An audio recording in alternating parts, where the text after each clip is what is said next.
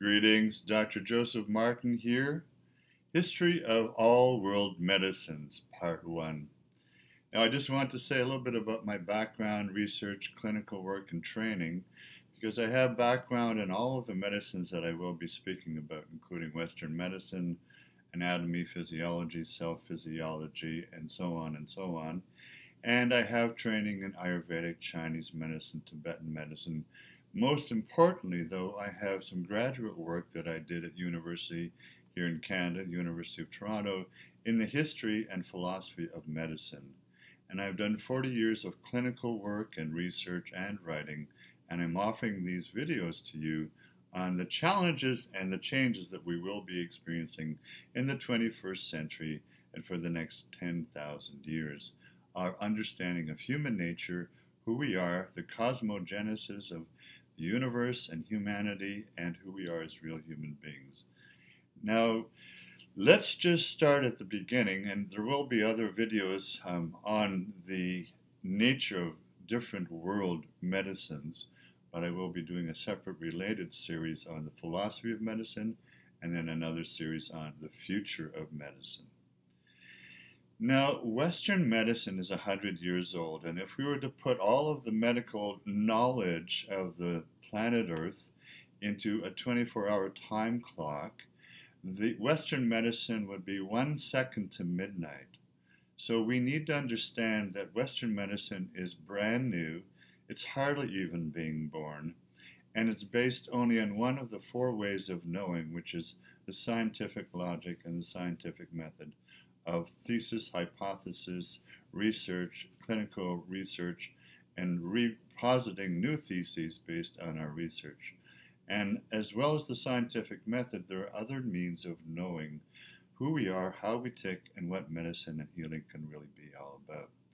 For the most part, Western medicine, the germ theory, the microorganizational germ theory of just bacteria, viruses, and so on, spirochetes, is only 100 years old, and it was based on the training that doctors in America got 100 years ago after the great influenza outbreak after the First World War in 1918. And it's worth noting that doctors didn't train much in the Western world in the late 1800s, certainly in America or Canada. They didn't require much university training. They had less training than engineers, and they didn't even need university degrees. And of course, women weren't admitted.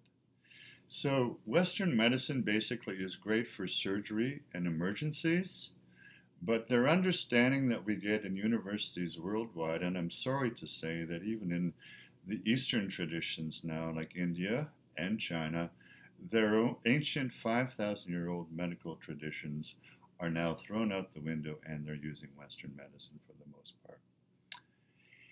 So there was a backlash in the late 19th century in America by the people and by other people who had training in herbal medicines and so on to realize that if you wanted to stay healthy, you could not let yourself be imprisoned by the medical tradition that was gaining in prominence and became a status symbol for those who were medical doctors. And status and political hierarchy, and it has no place in medicine. It has nothing to do with the healing of individuals, and there should be nothing garnered or given to those people, particularly the pharmaceutical companies these days, who seem to run the money system, and they have their hands in the pockets of medical doctors and hospitals and research clinics in universities and corporations worldwide, and governments as well. Now, so Western medicine, although germ theory and genetics are actually basic to some part of the physical biological understanding of human nature, there are many more components to human nature that medicine doesn't train their students in these days. And that would include some very basic things, just like nutrition, or even psychology. There are very few courses in university to train as a medical doctor in psychology, and also other things to do with connection to the cosmos and the evolution of humanity, the species itself. So that's Western medicine. Now, in terms of the study of all world medicines, we really know that, in fact, There is Eastern medicine, and we can go back to the earliest one we know of, which can be anywhere as we gain to our knowledge from 5,000 to 8,000 years old in India, called Ayurveda, just new here to the Western world and the Western mind since about 1975. I have trained in Ayurveda in this world, in this continent here at the Ayurvedic Institute in Albuquerque, New Mexico. Then the Ayurvedic knowledge was melded with some earlier traditional Chinese medicine as it traveled to China about 5,000 years ago. And then, of course, we have Tibetan medicine, and there are other Asian medicines in the Philippines and so on, which leads us to an even earlier focus on medicine, which would be the First Nations indigenous peoples of all the cultures, of which there are thousands, and they had their herbal pharmacopoeias in which they were aware of what to use in terms of roots, stems, berries, leaves, and plants, and the spirit medicine of the spirit of the plants and the trees and the berries and the fruits. All this is amazingly now being studied. As much has been lost, but some anthropologists, medical anthropologists like myself, have studied this worldwide in all the 7 continents, in fact. But let me just go back to Western medicine for a moment. When you do a tiny bit of study in the history of medicine and medical faculties in the Western universities, you will go back to, they'll talk about Galen and Hippocrates and Hippocratic Oath, and a study a bit about the 4 humors with Galen and so on. Unfortunately, what is omitted is all the notion and the understanding and knowledge we have from Arab medicine. Moses Maimonides and many other Arab people, and unfortunately because of some sectarian science and the sectarianism of scientific people these days, we tend to omit anything that's good from the Arab world. And I think, unfortunately, that's a big mistake in terms of understanding truth and knowledge. And not only the Arab world, but we have in the Dark Ages, since the fall of Rome in the 6th century AD, we have all of the knowledge that was gained, particularly herbal medicine, by all the monks in the monasteries of Europe during the time of the Dark Ages from 500 AD up until 1600 AD. There is so much knowledge there, based also on some spiritual practices and growing their own herbs within the monastery walls, that Western medicine would do well to integrate into their knowledge base of human nature and human biochemistry, human physiology. So there's yet another part that's been left out of Western medical training. Now, in the last 200 years, there are other aspects of, we could say, alternative kinds of Western medicine that have come up, and one of them is theosophical medicine, and a derivative from that, which is even far greater in my estimation, which is anthroposophical medicine, which was started by Dr. Rudolf Steiner, the founder of the Waldorf schools, and all sorts of biodynamic farming and so on. As well, we have Dr. Samuel Hahnemann, who's the founder in Europe a few centuries ago of homeopathy, which spread to India, and probably the one place that is prominent now in the 21st century where homeopathic is most widely studied and understood is in India and possibly also in Germany. And there are a few pockets in Canada and America where homeopathic medicine is totally understood. Out of that has been derived naturopathic medicine. We have a number of naturopathic medical colleges here in Canada, 3 or so. And while there is a lot of power and knowledge in naturopathic study, I think unfortunately the politics of it, as with medical doctors, the naturopathic community politically has tried to find some common ground and some kind of a leverage with the politics of the medical world and the medical physicians and their organization, and tried to reduce the knowledge of herbs and so on, and assume that they're having and using simply a scientific logic for what they're doing in their training and also in their the way that they deliver medicine to the world. That's not true science, and that's not true medicine, and that will never take us where we need to go when we understand where medicine needs to be. So beyond all these matters, we can say that we could go back before ancient India and China to earlier, and Tibet, to earlier places and peoples in the world.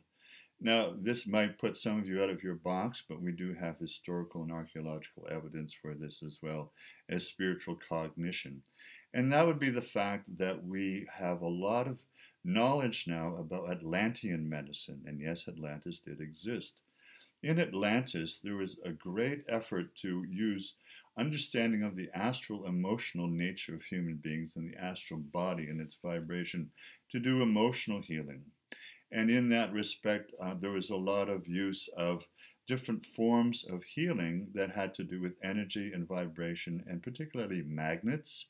A magnetic theory came back about 150 years ago in Germany, and that's another topic we'll get into when we do part 2.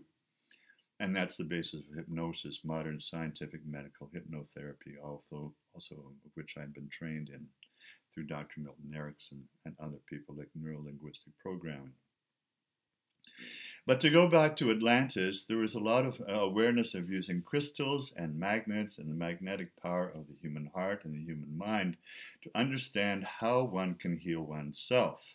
And there was no reliance on other people to do the healing. And I dare say that in future, as many other prominent medical visionaries have stated in our century, that the doctors will not be needed. You'll be doing self-doctoring, but more of that in another video. We can go back before Atlantis to Lemuria, and yes, that was an ancient civilization of which we know a lot now. And in that place and time with these people, etheric healing and etheric medicine was very important. They used color and water, and they used aromatherapy, and they used sound and music and pools of different colored waters, like the different rainbow colors, each one 7 pools for the 7 colors in the water with the sound and the aroma, to do deep soul and emotional and etheric energy healing. Some of this has come back in different forms now and is being reused in a modern way. So we could even go back before that. There were civilizations before that. This is part of the 7 video series on the civilizations, the overweening large civilizations on planet Earth from times immemorial. And we could go back to Hyperborea, and before that Polaris, or Polaria as it's sometimes called, in which case humans were just starting to form from an etheric and a mind body, more of an emotional astral body, and also a physical biochemical body. But that's a topic for another time. This is simply an overview. Now, we also need to say, I want to just put in a little aside here, that the use of technology and machinery, heavily complex computerized machinery, both for diagnostic treatments and also for the treatment itself, and I do mean radiation here. We know that this kills the cells, and it kills the soul, and it kills the hope. And while it's been used for cancer treatments widely, we know from oncology that, in fact, that these are deadly things. And eventually, for the most part, the percentage statistically is that people will eventually die. There are other means to give hope to people in which you can heal yourself. This has been proven in not only my research, but many other researchers by prominent scientists around the world who have spent their life, like myself, delving into this. So that's a topic for another, the use of medical technology. There's a good side to it, but there's also something we need to look at, which is not so good and it's not healthy. There's always 2 sides to everything, and science and scientists should know this and should not promulgate just one side of thinking and elude or ignore the negative sides of what science can do. Hope above all, and do no harm. These are the basic tenets that we have when we're working with ourselves with healing. Now, other than that, I'd like to suggest that I said there will be some videos on the philosophy of medicine, the ontology and epistemology of medicine, who we are, why we're here, how we tick, and the full complex nature of human beings. Now, the sectarian scientists who only focus on the physical, material, biological being are at this point, unfortunately, not aware of, nor do they study, nor are they seemingly interested in the other emotional, psychological, mental, unconscious, superconscious, and spiritual, energetic, cosmological axes and accesses to true human nature on the highest universal open system level. Part of the reason this general systems theory, which has been around for 50 years, needs to be studied with all the feedback loops in order for scientists and medical people and professionals to understand exactly who we are and how we work, structure and function and flow and healing. Now, we can also say that there have been other people in our Western tradition that unfortunately have been ignored, and one of them, in fact, could be considered in the history of medicine to be one of the founders of Western medicine, is Paracelsus. And in a future video, we will look at him as well as Samuel Hahnemann, the founder of homeopathic medicine.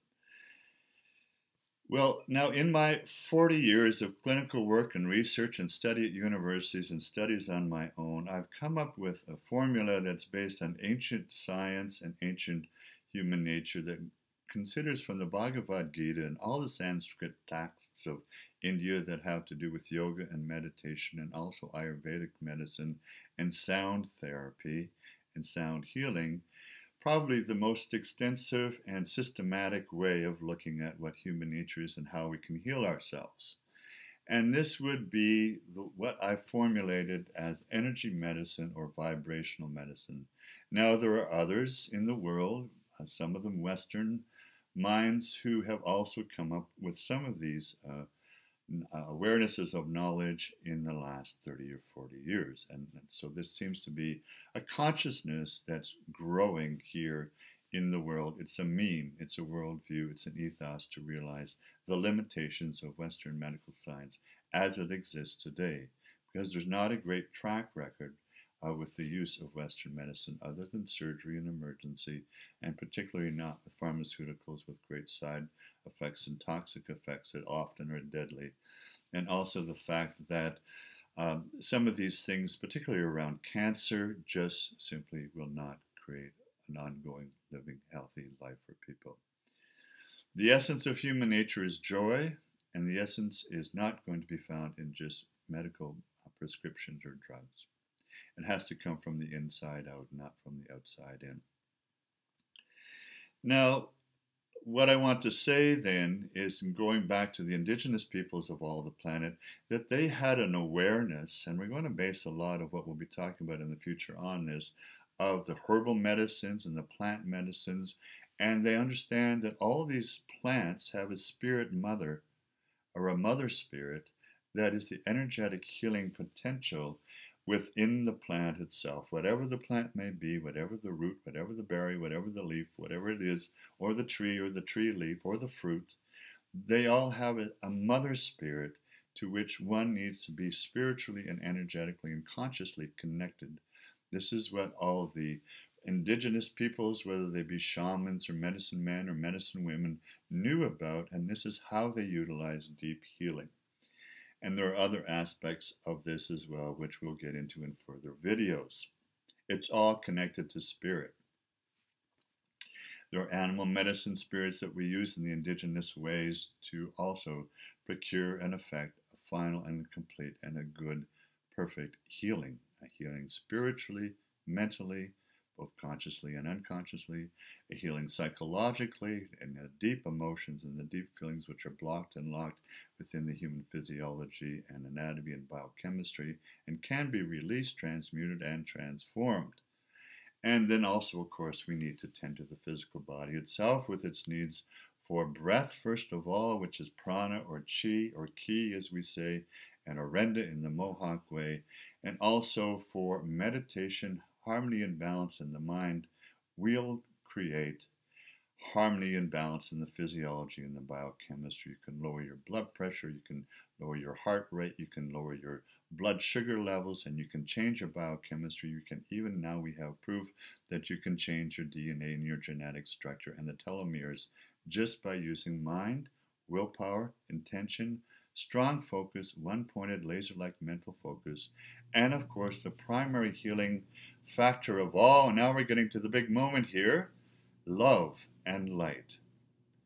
And this is to be taken quite seriously. The universe is created from the dark matter of love and brought forward in creation into the prominence of light, the creation of light. And all future medicine will be and must be, can only be used through the power of the love of the universe. It's an energetic vibration in the dark matter, and through the creation of the stars and galaxies, which are, of course, all made of light, color, and sound. This is going back to the ancient Sanskrit texts we have in the Vedas and the Upanishads in India. So, taking into account the four energy bodies of the etheric spiritual, the causal mental, superconscious, conscious, and unconscious, the emotional astral, the physical material body, which is genetic and biochemical and otherwise. All these in a general systems theory brought together through the cosmogenesis of how humans were created as a species and as individuals, and how they can heal and evolve and transform and grow and become perfectly healthy when they use all of these factors, the love and light of the universe. And no, this is not age, this is actually spiritual science, and this is ancient, and it's actually beyond the earth plane, and it's interdimensional. And then, of course, mind, willpower, intention, emotion, emotional feeling and power of truth, and the hope and the freedom that knowing you can create this for yourself, and also then the taking the action and doing it through yoga, meditation, energy work, and moving the light inside and around you in a flow, which is why we call it I Am Kundalini Kriya Yoga, a combination of all the ancient yogas from the Vedas and from India, China, and Tibet. Well, we've said quite a lot. I think it's time now to close for now. The way that people will heal themselves in the next little while will all be through reconnecting with their source, the source inside your magnetic heart, going into your super consciousness and into Christ consciousness, Buddha consciousness, and into the cosmic consciousness. And this is the endeavor, this is the task, and this is the method and the path to creating your own self-healing. And you can and will do this. As the decades move forward here in the 21st century, we will see that all the people eventually from around the globe, young and old, and all the cultures, will throw off the yoke of suffering and savagery in some case, and all the ways that we've been treated by the different professions that are just trying to take power for themselves and take power over us and use force, and telling us that they only are the ones with the knowledge and the ability to heal. Well, the truth is that spirit is what heals us. It's not people. It's our reconnection with the source, with the spirit of love, the spirit of the Christ consciousness that can and will and does heal us. Many people have proved this, and Jesus being one in his resurrected body, which all people were there to see 2,000 years ago. And so all we as well can do and will be doing the same thing. All love and blessings to you. I hope you find this at least invigorating and inspiring, give you lots to reflect on mentally and emotionally and spiritually, and we hope to be seeing you again soon with our next parts in this series, including the next one to follow this, which is on the philosophy of medicine. All love and blessings. Namaste. I see and recognize the God, Goddess within you.